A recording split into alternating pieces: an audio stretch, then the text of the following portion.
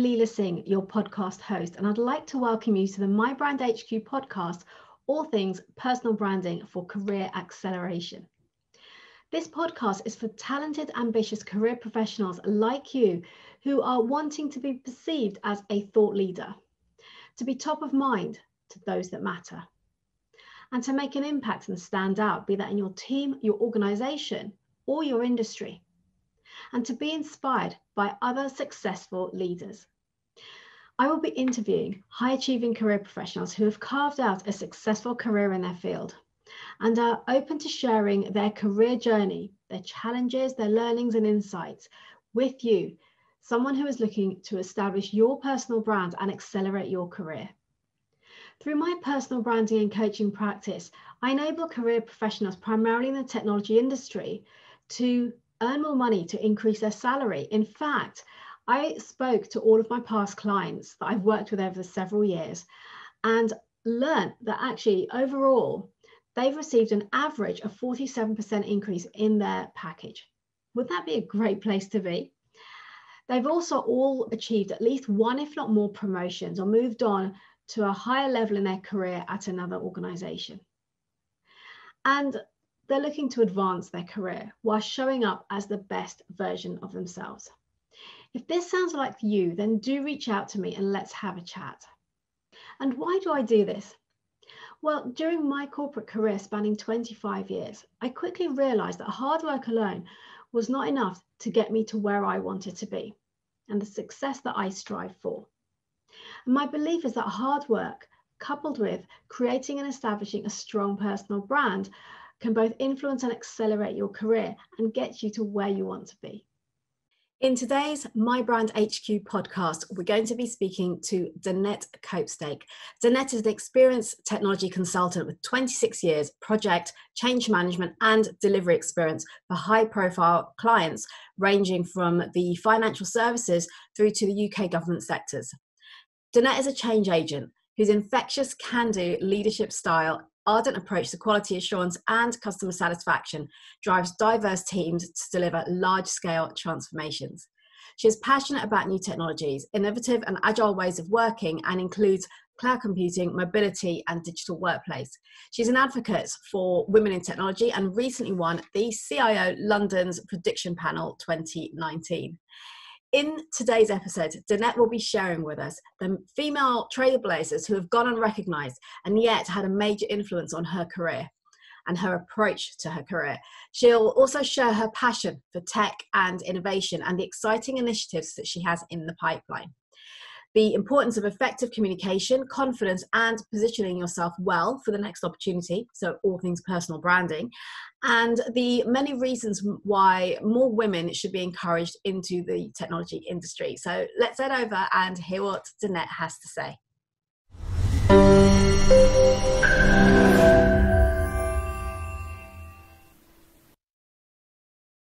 Hi Danette, welcome to My Brand HQ. It's lovely to have you with us today. Thank you so much for being here. Thank you, Leela, for having me. Oh no, it's a pleasure. I'm excited about this. So let's just dive in. I know you've got a very broad career, let's say, in terms of all the things that you have done. So tell me, when you started out, when you embarked on your career, did you have role models or mentors that kind of guided and supported you? Yes, I in my early days, I was in the RENs actually, in the Royal Navy, and I had a lot of role models, and mainly men actually, who kind of mentored me over the years. There wasn't actually that many female ones really in those sort of early days, and I think what I did is I tended to look at people who were sort of historians, you know, Amelia Earhart, Violetta Chabo, people who inspired me, you know, as female trailblazers. Mm-hmm. I think that's what gave me almost the impetus really to look mentor and to realize how important the whole mentorship program is for younger women, you know, and especially now later in my career, I look back and I'm always, you know, a big advocate really of supporting that. Okay, fantastic. And how do you feel that kind of supported you to move forward in your career? So you mean with the mentorship? Yeah. Yeah. So no, I think that, I mean, obviously middle time I was very privileged to have a coach, and I just felt that it gives you that confidence, you know, that sounding board, to to when you do question yourself, and no doubt, within the IT careers and the challenges that we all face, it's always nice to have someone to be a sounding board, to hear your thoughts and to give you some guidance. Yeah, oh, absolutely agree with you. Definitely. It's all, I always advocate people having a mentor to just give them that guidance to the next level. And bringing that back to you, actually, you have taken a leap of faith through your career. So tell me a little bit about that and how, or what kind of pushed you to do that. Yeah, so I worked very much with the big, similar to yourself, really, working for Hewlett-Packard and EDS, many years working for the big corporate banks. And I was made redundant in 2013, and it gave me an opportunity really to do something that I'd always wished for, really, which was to have my own sort of consulting business. And so, yeah, I was very lucky to have a contract initially, and that sort of gave me a good baseline, a good foundation to continue what I was doing. And I've been doing that since 2013. So yeah, very, very happy with that. And I know you're very passionate about technology as well. So in terms of that, what aspects of that do you really focus on? What is it that you're passionate about? Yeah, so I'm very much into the cloud computing and sort of data analytics space at the moment. I've just sort of set up a little innovation hub really called HYPATIA. And HYPATIA, by the way, was the daughter of the Theon of Alexandria. So she was a female before her time many years ago. So I used her as a bit of a mentee really as well, because big advocate of trying to get females into technology. But yeah, so basically although we're a cloud computing first with companies, we've actually started to delve into software application development. And literally just recently I'm launching a new initiative, which is to do with pubs, finding pubs. It's called iPubBeacon. And it's a bit of a... Is that something you've started working on during lockdown? Is that something that's quite... It is absolutely, yeah. So I left my current role. I was working at a big financial services company as head of IT testing in March. And I basically have set up, that gave a bit more traction to HYPATIA, this innovation hub. And we then started to do a couple of initiatives, and this iPubBeacon is one of them.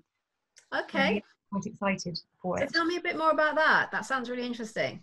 Yeah, so I mean, what it is, I mean, again, it was really it's basically to provide sort of customers with a sort of a finding locator pub, but also an order and pay loyalty app. So effectively, what my idea is that pubs, hospitality venues will reach out and perhaps use this app as a way of facilitating their business. Making it more optimized, and also in the current sort of bubble of social distancing, it helps not having to go to the bar. You can pay from your phone remotely, contactless, and all the benefits that sort of cloud computing brings you. Wow, that sounds just so relevant and needed right now, particularly in the current climate. And just for our audience, we're going through the lockdown, COVID, and hopefully now slowly coming out of it. But I think based on what you're explaining there, that is something that businesses will really, really need to keep them, afloat. And is there anything like this at present on the market, or is this quite a new thing? Yeah, well, I think there's quite a lot of, there's quite a lot of the little apps out there. But I think my USP really is perhaps going to be about the data analytics, giving back, using data really. They call data the new oil, and predictions, helping the publicans or the venue owners understand more about their customers so that they can offer loyalty, discounts and offers and things.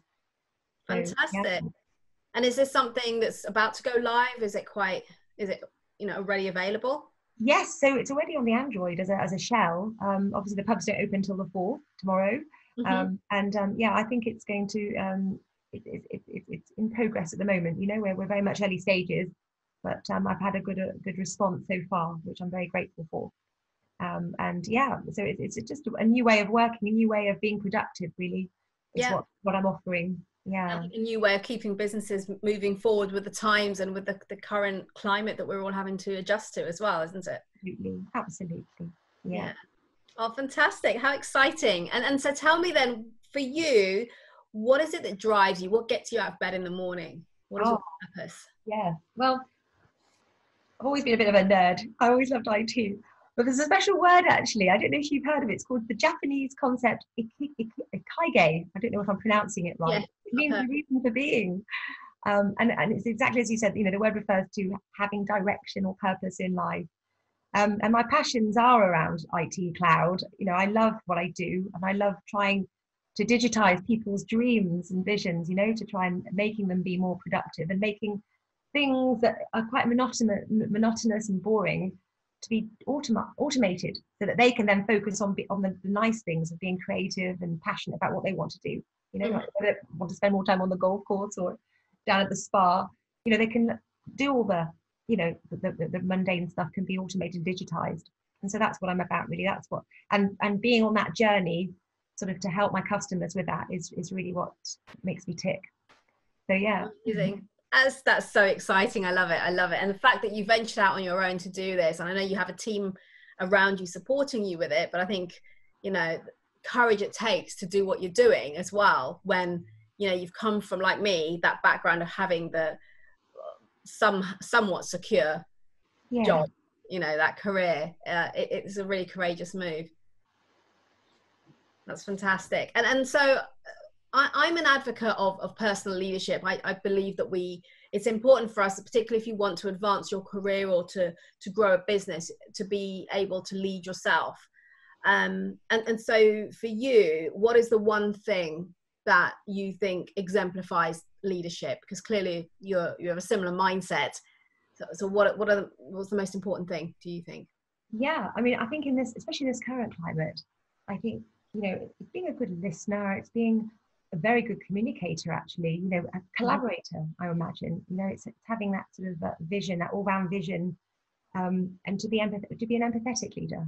I think too often sometimes leaders will kill people's passions because, their approach to it, they want things to be done, and they're not willing to almost like, work alongside the people to actually really understand what makes them tick in order to make them achieve their aims and goals, and so I think communication to me is probably quite high up on that list. To be a really good communicator as a leader, to make sure that your staff is on the journey that you're going with is really core to achieving your aim. Yeah, I absolutely agree. And so for people listening today, what advice would you give them about accelerating their career? What things do they need to focus on? Yeah, I think a lot of it is perhaps collaboration. Don't be siloed. Get out there and talk about your dreams. And when you get buy-in from people, I think that also helps. Sometimes reaching out for people, even if they don't volunteer mentorship. Look for people who you aspire to, and look at them and look how they've achieved their goals, and follow. And try and get there and seek their guidance. Or even for yourself, get a personal coach to kind of give you guidance who've gone through those journeys, because sometimes they might not have gone on that journey, but they can make you think about what you need to really consider so that you can achieve that success. Mm-hmm. Nice, very nice.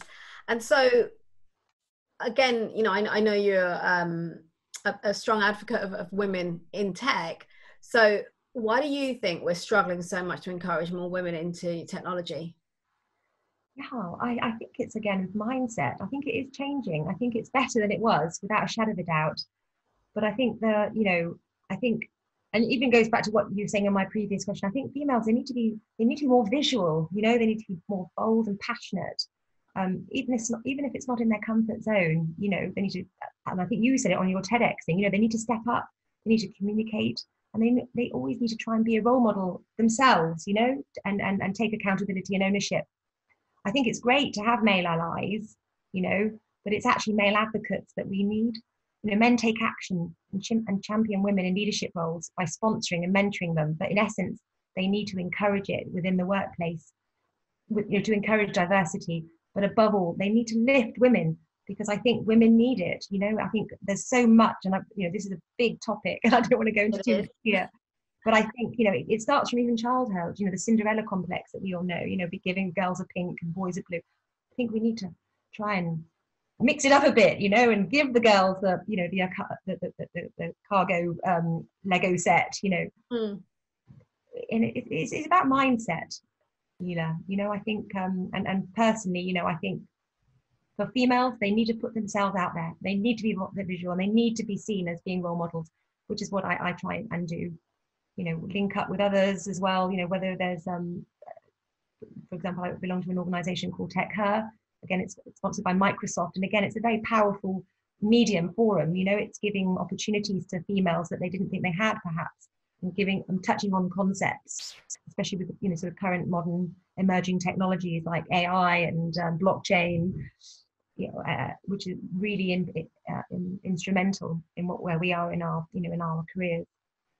Yeah, and just on that, I know from a previous conversation we had, you gave me an example there of a scenario that occurred where women kind of, and I was shocked at what you told me. So where there was an opportunity offered to a group of women and the majority didn't jump at it. So did you want to just share that?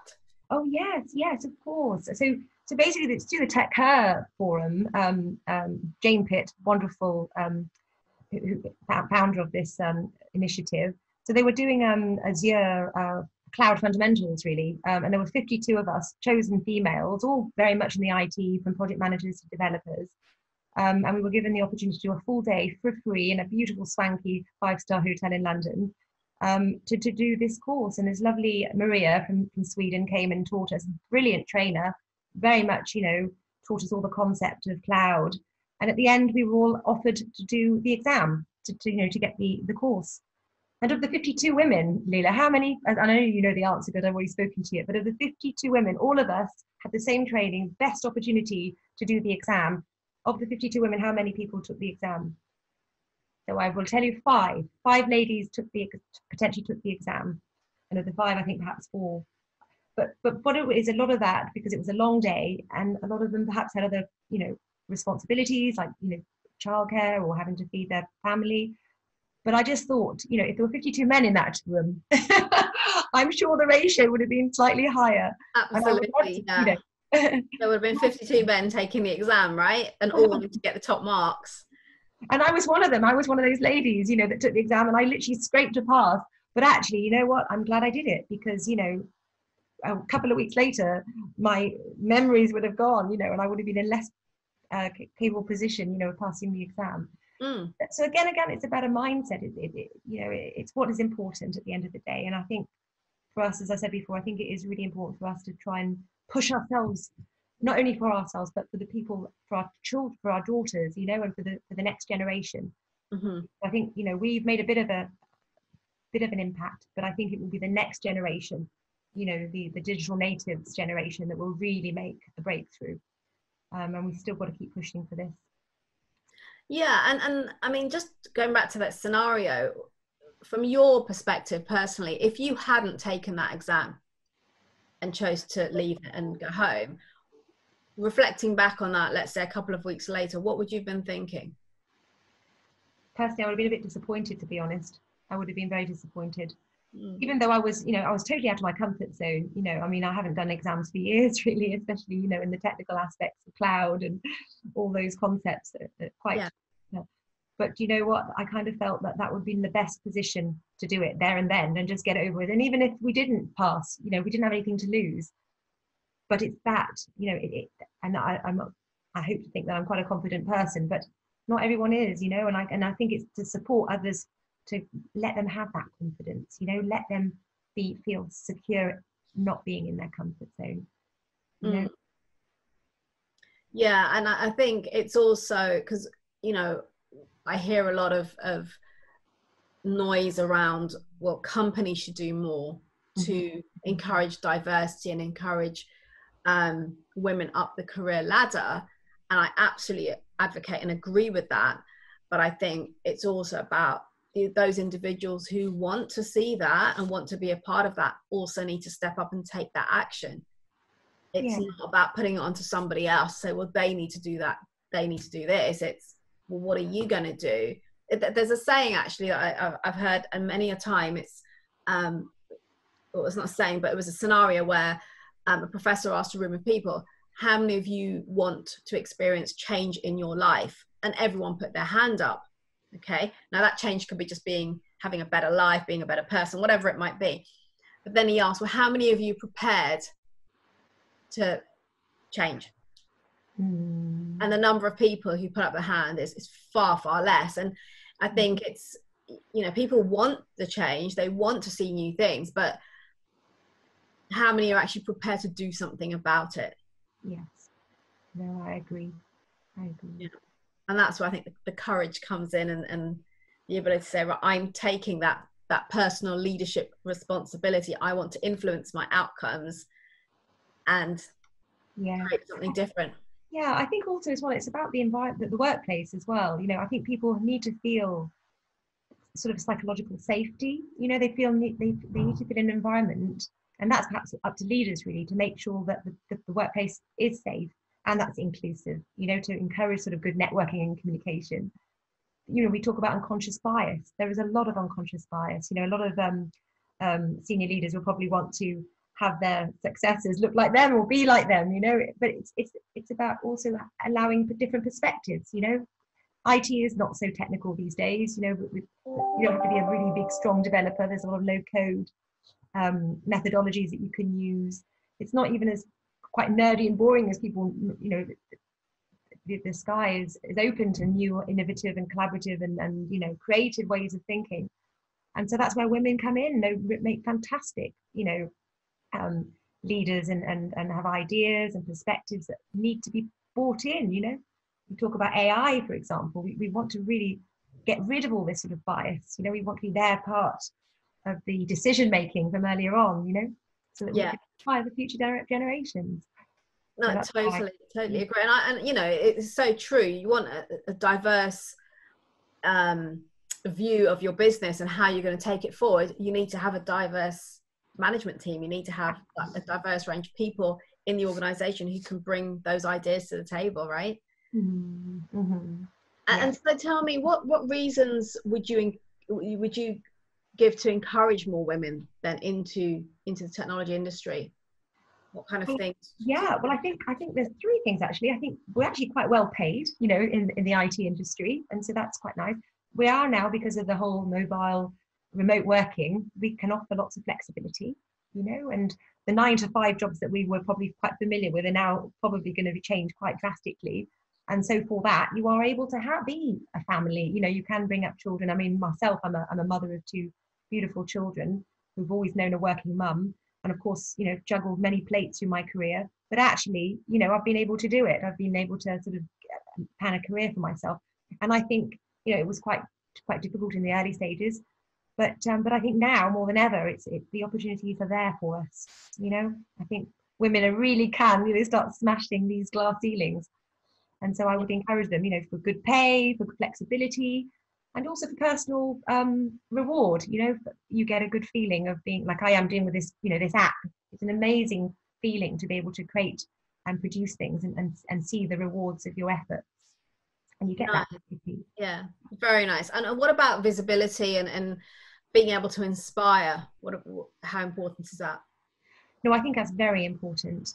And I think people like Melinda Gates and some of the heads of the CEOs, you know, Meg Whitman, for example, from HP, they've done a tremendous job, you know, and I think the books that they read, I mean, I'm very, very fond of Melinda Gates. I think what she's done, you know, even her book, Lifting Women, it's been incredible. And I really love all her initiatives that she's done to try and lift, you know, for example, female startups, for example, $1 billion worth of funding to do that. And I think more companies should do that. You know, I think they should try and really encourage the female economy, you know. No, absolutely. And what about I know you touched on it earlier, mentorship. How important do you think that is? I think it's very, very important. I think, you know, from my perspective, I think, you know, mentors should be approachable. They need to be able to connect with people, and not everyone can offer or has the time for it. So if you haven't, I do believe that, you know, you should reach out for it, whether you go to someone like yourself who's incredibly talented, and get that people who has that people focus, you know, has the emotional intelligence to work with their clients, because I think, you know, it's quite a big world out there, and I think sometimes having that support mechanism is just totally crucial. And if you can offer it back, like I would also am doing, it's very valuable to your mentee. No, I absolutely agree. I think it's about to some extent it's getting clear, like you talked earlier on about having role models and also having mentors. Mm-hmm. And I think nowadays, if you want to be able to stand out from the crowd and you want to move up the career ladder, then it's important to start getting clear on that, and building that circle of advocates, the sponsors, the people who've got your back, who are in your corner to support you and to encourage you, but also to talk about you to other people, right? Absolutely, Lila. I've worked with you, and you've given me some amazing tips, especially, with my CV, my branding, and I really value that. And I've also, when I was at Bibby, I was given a leadership coach, Nicola Cardy, who is absolutely fabulous with me as well. And we meet every couple of weeks and we have a session. And the guidance that she does, she doesn't tell me what to do, but she makes me use my ideas really to help me unblock challenges, that I'm having at the time. And I really, and a lot of people think, oh God, what's the point? Why pay extra for a coach? And I don't need to do things like that. I can look online. But believe me, sometimes, you go down a certain path and you can't see the bigger picture because you're so focused on that particular path, which is where I think a good mentor or a coach comes in, because they can unblock those paths. Yeah, I do find it interesting. I actually put a post out on this earlier this week about the mindset that a lot of employees have of personal development and growth. And the conversations I often have is that they're not prepared to invest in themselves. Yeah. And it's a case of, well, the company should pay. Why? Because they're benefiting. And I believe, of course, they benefit indirectly because you show up as a better version of yourself. So, of course, the company will see some of that benefit. Yeah. But ultimately, whether it's coaching, mentoring, personal development, growth, training of some sort, you're the recipient of that, right? So you're the one who benefits ultimately from that. And you get to take that wherever you go. So, and also, even looking at many of the clients I've worked with, every single one of them will account some of working with me towards the fact they've had a pay rise. They've all had a promotion or moved on to a new job that's taken them a next step up the career ladder. Mm-hmm. So it's a return on investment, I think, is how I see it. Yes, definitely. And I think, these kind of ways now that we're going to be compensated is going to change, the rewards, the packages that companies will be offering, and things like personal development will be very much key, I think, mm-hmm. rather than getting a payment, you perhaps get a coach or training. But as you said, you're right, it shouldn't necessarily be up to the company to have to pay for it. I think it's how much you value it. I mean, even myself, for example, I know that as part of being at Bibby, I was offered Nicola's service, but I've continued to use her services because I thought they were so valuable to me, to go forward with my career. Yeah, absolutely. And tell me a little about the award you won last year. I know you got an award for CIO London's prediction panel in 2019. So how did that come about? Yes, that was quite fun, actually. Yeah, I was asked to, in my capacity at Bibby, sort of like the CIO information officer level, I was asked to do a prediction for 2020, actually. And I did a bit of research, and my prediction was about, rather than artificial intelligence, it was about augmented intelligence. So it's sort of like, the HoloLens or technology that is going to work alongside us. And in a way, it's kind of happened, if you look about what's happened with COVID, not that I was predicting it at all, but we are seeing many aspects of that, in our lives, even in Internet of Things devices, the Apple Watches and the ringer at the doorbell. More and more of that stuff will start to permeate, I think, within our culture. And not only for fun, it will also be within our workplace. Microsoft have introduced Power Apps, and there are lots of different ways of automating things and using devices to make our lives easier. And so that was what it was all about, really. Rather than bring your own sort of device, it was kind of bring your own enhancement, and they all liked it. And basically, I was crowned the CIO queen or something for a couple of months. I given an Amazon show for the privilege. Plus a swanky meal, I must have to say. It was very nice at the Ned in London. Lovely, lovely indeed, yes. And so, just to kind of wrap up, what thoughts and ideas would you like to leave us with and share with the audience? I mean, I think, to be honest, I think in all areas of work and life, women are smashing, without doubt, they're smashing those glass ceilings and they're making remarkable progress. And I think it's really key, as we've touched on some of those concepts today, you know, about, you know, mindfulness, mentorship, limit the unconscious bias, you know, inspiring, being a really good role model, having, you know, leading with integrity, vision and passion, and really being visible, you know, encouraging that positive growth mindset. I think it's really important, Leela, that we try, not only for ourselves, but for the next generation, to continue to encourage girls to be curious and to seek answers to the mysteries around them, that, you know, that other people, so that they become the problem solvers of tomorrow, really. You know, there's so many glowing examples of female heroines, you know, that have demonstrated this curiosity, you know, and I've mentioned a few earlier on. But, you know, I think it's thanks to them that women and girls worldwide can dream big, you know, they can live with fewer physical and emotional constraints. So I think we should be saluting them all and joining them, you know. I love it. I love it. Yeah, no, thank you so, so much. And before we go, I'd just like to say as well, I wish you all the best with the app, this new iPub Beacon app that you are putting out there. I think it's so timely and so relevant. And what I will ensure is that your contact details are in the show notes. So for any of our listeners who'd like to get in touch and learn more about what you're doing there and the innovation that you're all about, they can reach out to you directly. So once again, Danette, thank you so much for being with us today. Thank you so much, Leela.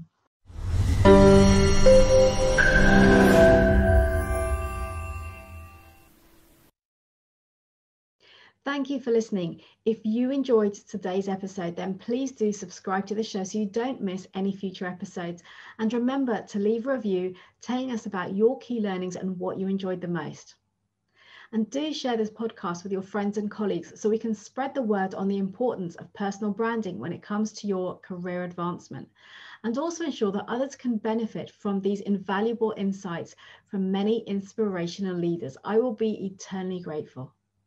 And if you are looking to earn more money, to get promoted, to secure your next role and advance your career, and would like me to support you personally on that journey to get you there, then reach out to me and let's arrange a chat. Alternatively, why don't you check out my personal branding launchpad, a group training and mentoring program. Finally, if you'd like to connect with me directly, then do reach out and direct message me on LinkedIn. You can find the link as well as any other resources mentioned in the show notes. I'll see you next time.